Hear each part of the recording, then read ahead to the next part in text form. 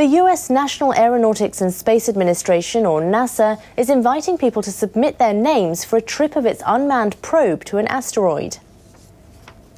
NASA will launch the spacecraft OSIRIS-REx to the asteroid Bennu in 2016. In a bid to develop enthusiasm for the mission, NASA invites people to register their names in their country at the project's website. A microchip with the names will be put on board the craft. Registration is free. A certificate will be issued for those who register by the end of September. The spacecraft will approach Bennu in 2018. NASA will conduct research and collect samples from the surface of the asteroid with robotic arms.